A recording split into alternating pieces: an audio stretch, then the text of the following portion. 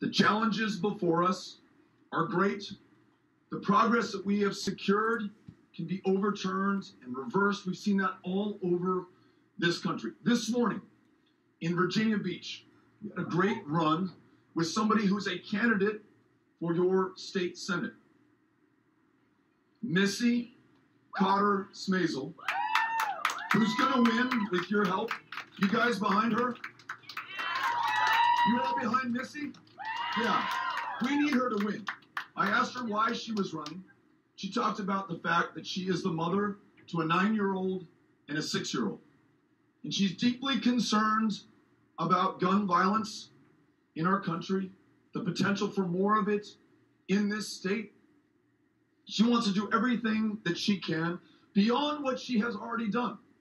Retired from the United States Navy, a small business owner, a mother of 2, doing everything she can in civic life. She understands at this moment it is not enough. If Virginia is going to pass universal background checks, then we need MIssy in your Senate. All of us have to work our tails off in this next election to make sure that she's elected. Literally, she will tip the balance of power in that upper chamber and allow us to make progress on these and other issues. This is going to be our defining moment of truth.